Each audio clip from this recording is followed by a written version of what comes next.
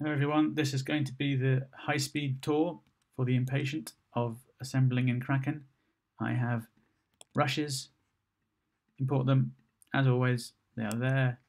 I then take the EDL, this is just track 1 to 4 EDL, set the rate of the EDL, because EDLs don't contain a frame rate.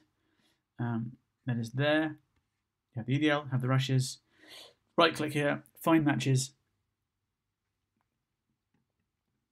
and this source column has been filled with whatever it could find based on real data or clip name data and timecode, whatever it could find from the rushes that were imported. Only what's imported will it match up to. So therein, Pro Tools is ready here, waiting, empty session, just the guide track and video. You need to have a scan match to them. There's the assembly. That's this. The session is called assembly.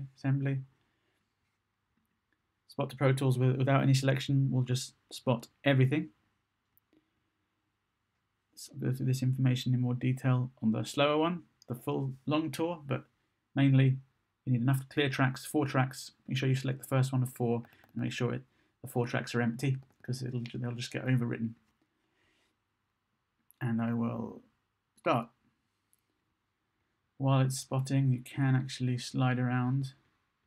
Just don't click on the timeline because it will offset all further spotting.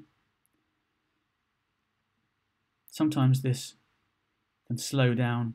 I mean, if you have a full session, this will slow down. So it's just always better just to do it in an empty session, because then there's no risk of overwriting anything in the event of something not being correct. Some faulty EDL events that have bad data. I haven't removed duplicates here, so you have a doubling. L and R are both there. There's a remove duplicates option in the menu, which would take away all blatant exact duplicates.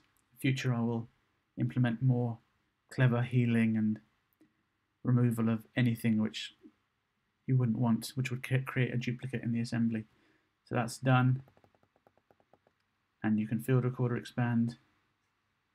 Multi-track is there. Basically assembled with some minor unimportant issues. You could work from here. It's all full links. It will all slave in Pro Tools. It will all slave back to the original files. So that's done. In the other video, I'm going to do this more precisely, talking about some other issues. Thanks. Bye.